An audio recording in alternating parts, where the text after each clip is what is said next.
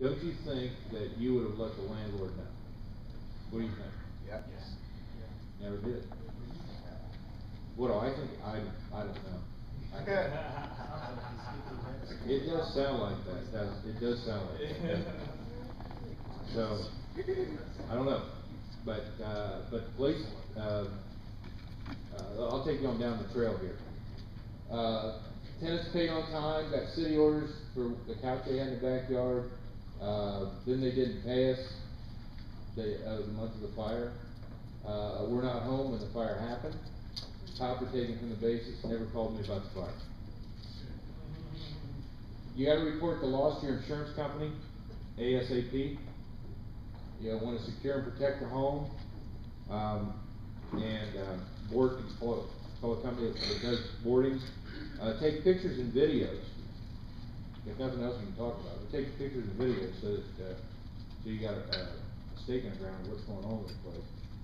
If you do have somebody living in there, you might have to help them find housing. And consult with a public adjuster to see if they can help you.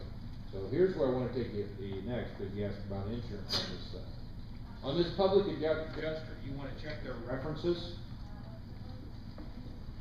Are they NAPIA members, which is National Association of Public Insurance Adjusters?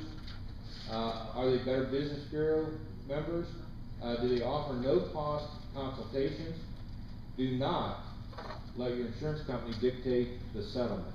Everybody hear that last part? Yes. All right, what I'm going to talk to you about right now and teach you is how to save some money on this stuff. What happens is there's different ways. Well, let me take you this slide first. This is the website. You want to write, is this in your book? No. Write that down in your book, please. UnitedStatesAdjusters.com. This will give you the adjusters in your area. And a ton of information. There's a lot of information out there on that site. Is that specifically for fire adjusters? Well, that has lightning on there. I would say it'd be anything like that.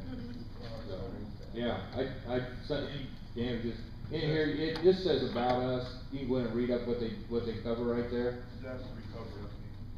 Yeah, fire, smoke damage adjusters that work for you, not the insurance company. Disaster recovery consultants.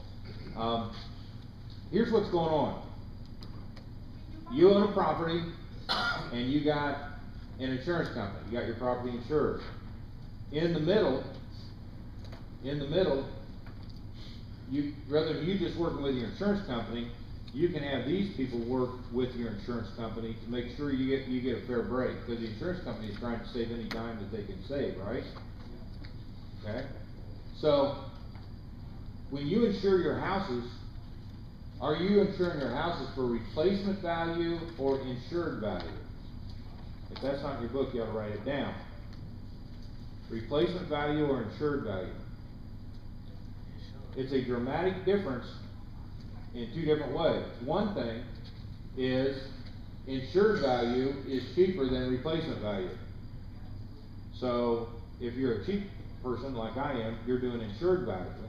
And that means if you have a house fire and the house, it burns to the ground like mine did, then you're going to get paid what's in the insurance policy coverage.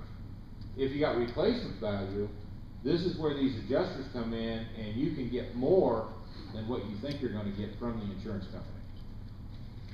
You will get a bigger check. How many folks are into getting a bigger check? You get a bigger check. So, for an example, what Kevin did was he had to hire this company right here to smash the house and haul it away. We couldn't fix the house. You know, first thing I looked at, can I fix the house? Well, it's too far gone. So Kevin hired this company here. Now, how do you pay for that company? Well, the insurance company cut us a check to cover this. So Kevin went out and got quotes.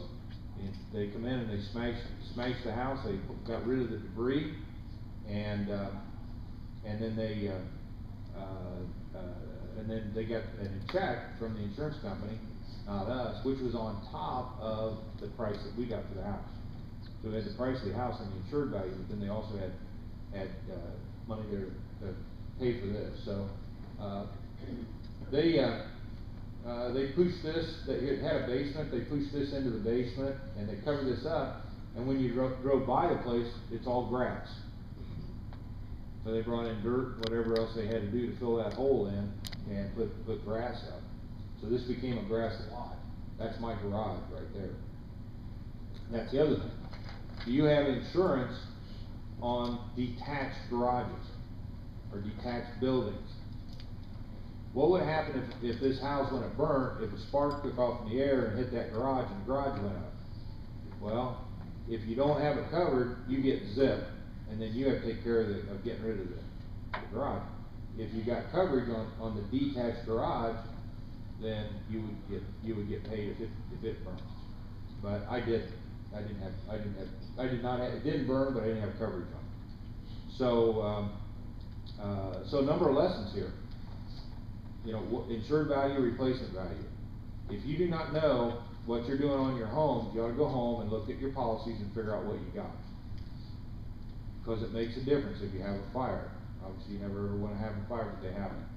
So, I'm not saying one is better than another. I do insured value because when I pay an insurance policy, it's the cheapest. If you pay replacement value, it's going to be more money. But it might be worth it. It might not be so much that it bothers you. And then if you do have a fire, then you're going to get a better settlement if something happens like it happened than I did. With the garage, the neighbor wanted it. Kevin couldn't come to an agreement with him, and then we found that our contractor wanted it. And so our contractor came along and gave us a couple $1,000 and we gave him the garage. So I sold it. Okay. Yeah. Yeah, it's right there. I sold him the whole thing. Sold the whole thing. Alright? Alright, hang on. See if I can think of something else here. Kevin, can you think of anything